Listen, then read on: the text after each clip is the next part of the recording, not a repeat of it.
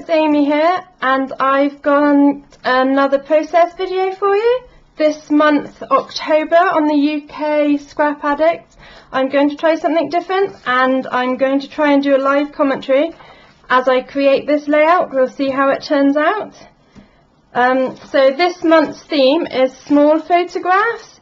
So I've printed out 4 small 2" by 2" square photographs, and these are what I'm going to use on my page. So I'll just go ahead and cut those out. Small photographs are really useful if your photographs come out slightly blurry, for example, and they're not of the highest quality. Like these photographs, a lot of the children are moving, and so they're quite blurry, but I still want to document the event.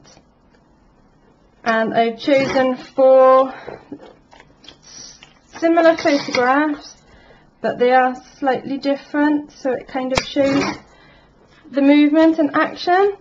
I'm also going to be using this sketch that I've created. I'm quite new to making sketches, so this is my second sketch that I've made, and as you can see, it's going to be quite a nice simple grid layout with the 4 photographs. And I need 4 pieces of pattern paper, 1 for the background here, and then 3 others to create 2 by 2 squares, and some journaling and some stars. So I've selected my 4 papers. I'm using a Vicki Boutin Field Notes collection, so I'm going to use this as my big background piece, and then I've selected papers that match the colours, the yellow, blues and pinks of the photographs for those squares. So let's see how this works out. So I need to cut this to 9 inches, and instead of pulling out my arm each time, what I'll often do is, I know the paper's 12 by 12, so I'll just go ahead and cut 3 inches off it, and I'm cutting it off so that the piece that I don't use has the perforation edge. And now I can already go ahead and glue this piece of paper down here. Find my glue. Now I know I am using a glue stick, and I know a lot of scrapbookers don't like glue sticks, but I love using mine. I know it's not always archival, and I should use double-sided tape, and I keep trying and I can't find it. It's just like, so when you want to line things up, it just has so much more give. I really enjoy. So I'm using a piece of white American Crafts textured cardstock, and I can see that the paper is just coming up slightly bigger, so I'm just going to trim it off to size. So that's my big piece. I think what I'm going to do now is take my other 3 pattern papers, and I need 4 of each squares, 2 by 2 inches in size, to match the photograph. So I've got this dark blue. I'll just trim it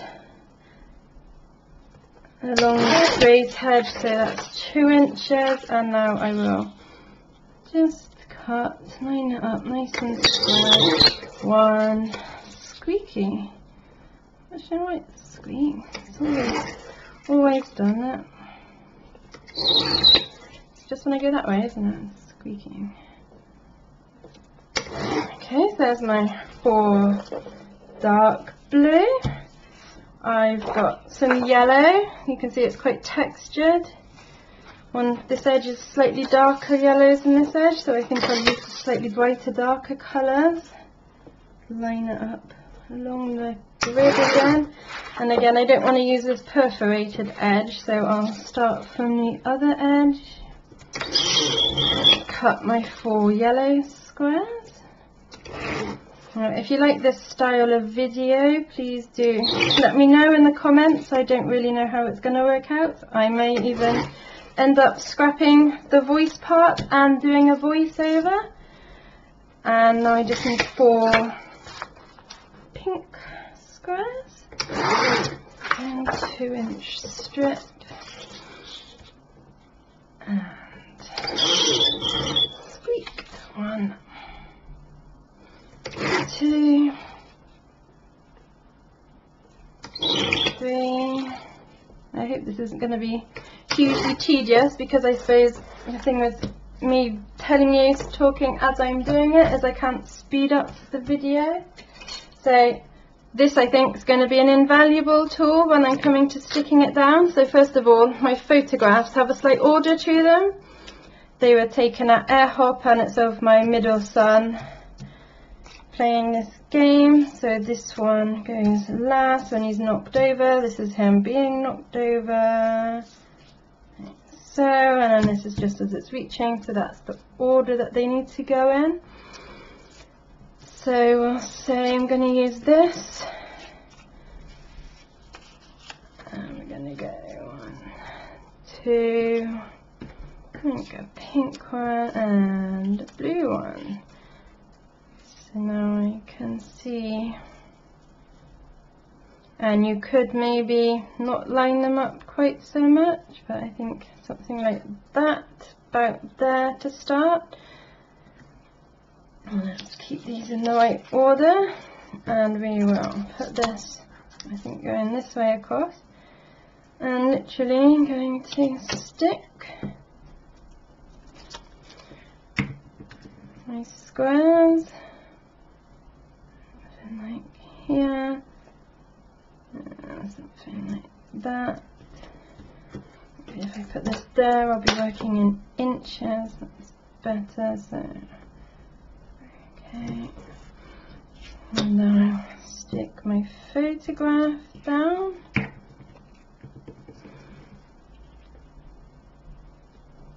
So I personally printed out my photographs using photo editing software on my PC, and it lets you create the grids for you. The other way I will do it is I use an app on my phone, and then I can print directly from the phone. If you don't print your own photographs, you can do the same and then make a file and get it sent off to be printed.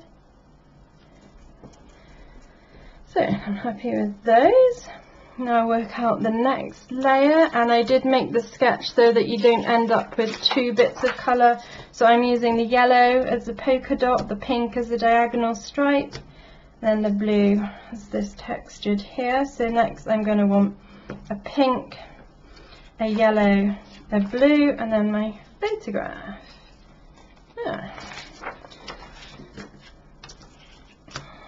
Again, just a bit of blue in the photograph,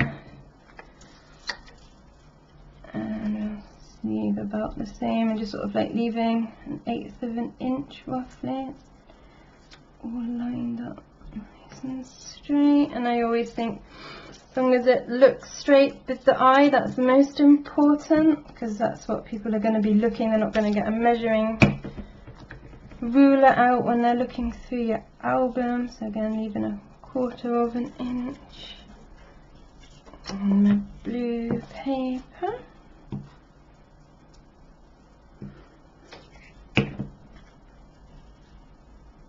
So maybe I will leave you now, and I'll speed this portion of the video up, and I will be back when I've stuck all of these squares of paper into my grid shape. See you in a minute.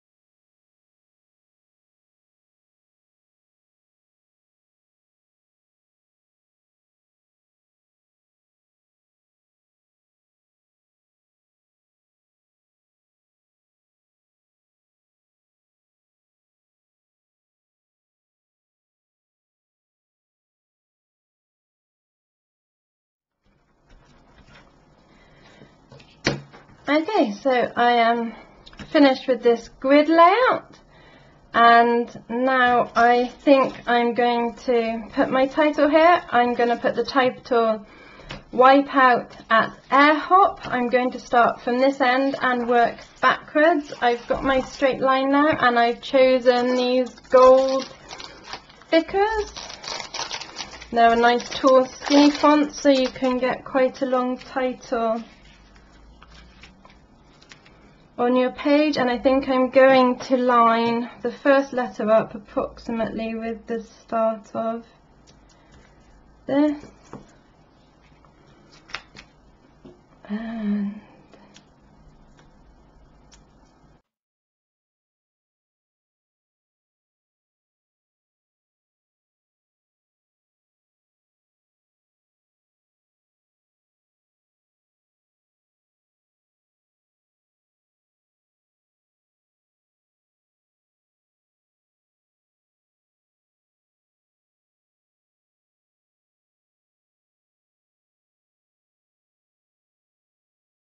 particular set of thickers feel like they are really quite sticky, so I don't think I'm going to need any extra adhesive onto these. So here's my title. So referring back to the sketch, it now has a row of elements at the bottom, and then these three middle-sized elements overlapping, and a large one here. And I think I am going to go with the stars, but of course, because it's a sketch, you don't have to do stars. You could do butterflies, you could do hearts, you could do flowers. Depends on how it fits, but I think actually stars are going to work really nicely with this themed layout. And I've got these gold decorative trim from the Maggie Holmes Willow Lane collection, and I thought this would work nicely as the bottom piece here. I'm going to need to start to get a bit more organised now, and I'm just going to cut off this star because it's got a bit squished. There we go, and cut a length approximately the same size as my photograph, so cut the star off there. And I'm not sure what adhesive, let's see if my pit stick will hold. Let's put a dab on stars. I think actually it's quite a textured fabric and it may hold. I find sometimes pit stick will hold a lot more than you might initially think. It's a bit messy sometimes. I know that's why a lot of people don't like it. You do end up with sticky fingers. Okay, so I'm gonna eyeball the first one, the last one, and then let's get them all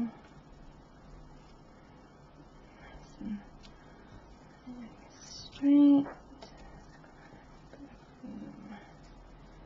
There we go. I think that's good. There we go. And now I think I'm going to die cut the 3 medium and 1 large star.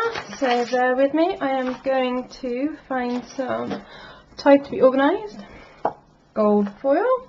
So I'm going to cut a strip of that like that, and cardstock bags, organise. Sometimes I find it a bit difficult cutting foiled paper because it's kind of like got the metallic bit layered up. I've got these star dies from X-Cut, 1, 2, 3, 4, 5 different sizes. I think I'm going to go for the second to large one for my medium sized elements. Stick that through.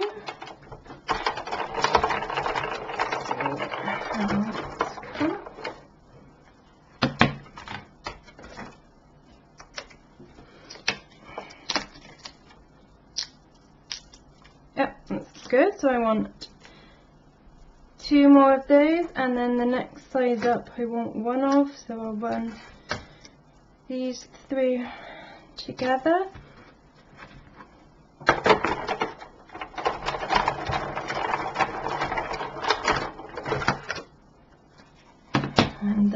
need one more of the smallest size. Got a slight indentation around it, but that looks pretty enough to me. And one more size to do that. I'm just thinking about, after this, since I've done these, it's the journaling, and I'm not quite sure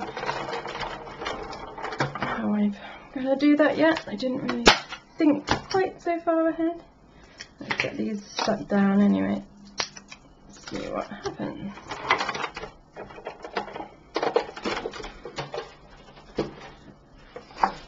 Okay, so looking at the sketch, we've got one that goes here, one that goes here, and one that goes here, and I've designed these so that you've got the triangular point, and then this extra large big one just frames the journaling and one of the photographs. So I'll stick this on, and this just kind of breaks up the grid pattern, so this almost goes right to the edge of the page. This one goes up to an angle right on the corner there of all four of them, and this one goes on the corner. I'm gonna put it actually that way, and it's luckily that it's worked out that I'm not covering up any important bits of my photograph. Here are the main focal points, and let's stick my large star on and then take a look. So this one is quite large, and it's gonna go there. Now maybe if I did it again, I might have swapped this over, just because the yellow and the gold doesn't have quite as much contrast as I would like, but I guess it's all a learning curve really. Let me think what we could put some journaling down there.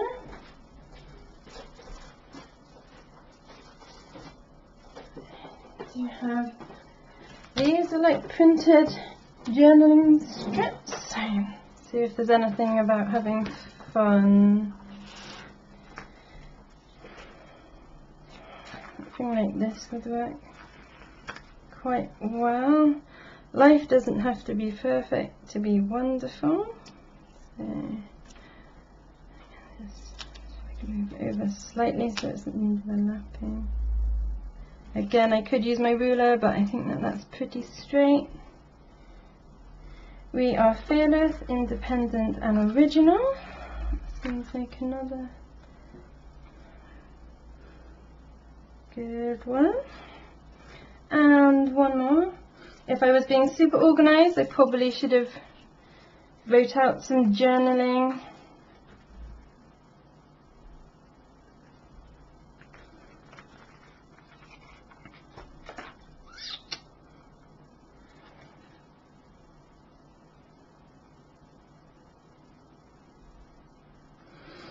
Looking for one more. Let's go with you can do anything but not everything. Yeah, I could have typed out some journaling, but I probably will be, I've got some other photographs of other things from this same event, so I'm happy with that. Now I do want to put a date on somewhere. I think I'm just going to stamp it down the bottom here, and this is my roller date stamp. I just got it off Amazon, and I figured out a way how you can use it without getting too messy. So you push it down, and then you select the date that you want. This was taken on the 16th September 2018. So when you press it down, this is what's going to be stamped. As you lift it up, it rotates at 180 degrees, and it inks it like this.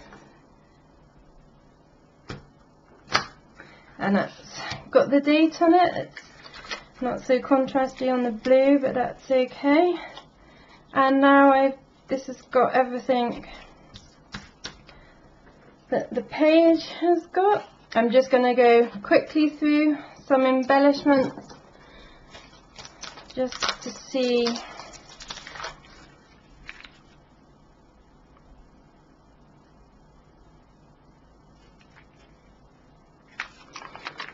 if there's anything.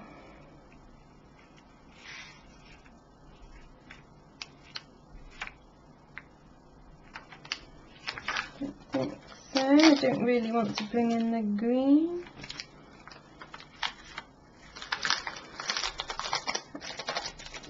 Then I've got one of these die cuts from the same Vicki Boutin range, so we'll just see if there's some little bits. Just looking for small bits of colour really, just to see. Maybe like that looks good to me, just to break up that grid again. Really fancy animal.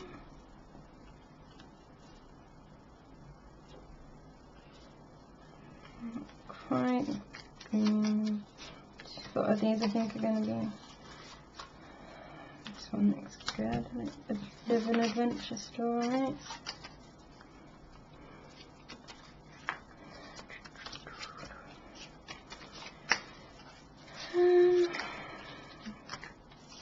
I think I'm probably happy just with those two pieces, to be honest. Don't really want to bring in the craft colour. No, it's an outdoor butterfly, it's indoor pictures. Sometimes I have a hard time mixing those up. Again, it's got no florals, so I think I'll keep it that way. So I think I'm going to stick this down like this, and put it slightly on centre. That one I'm just going to lift up on a bit of foam tape. And I do want to just put something on top of there. I might go back to my puffy stickers.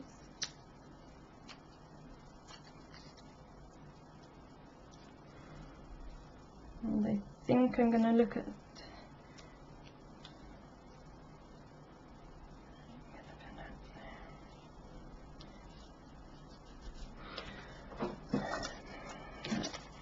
put this puffy heart sticker. So I've got some blues, some of all the colours up in this corner, and actually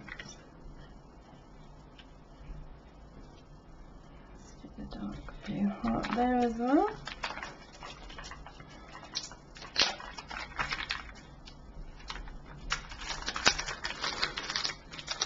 And I was going to use enamel dots, but these puffy stickers have these tiny little dots on, so I think I'm going to pick out one of each colour. I just want a little bit of colour up on the white. To make a triangle. There's no aqua blue. I'm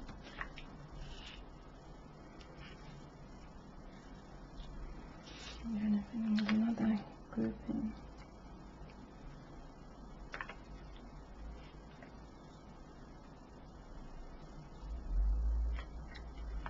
Isn't that one pink?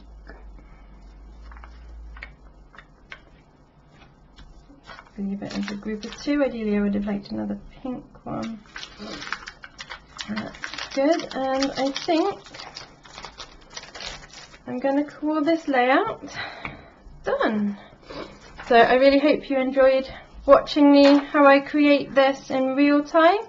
I hope that you liked the sketch. I'm going to leave this up on the UK Scrap Addicts blog and probably hopefully their Instagram, so that if you use this, please feel free to hashtag me, tag me in it somehow. I would love to see somebody using my sketch. And in the meantime, I will leave you to do whatever you're doing. Have a good day. Bye.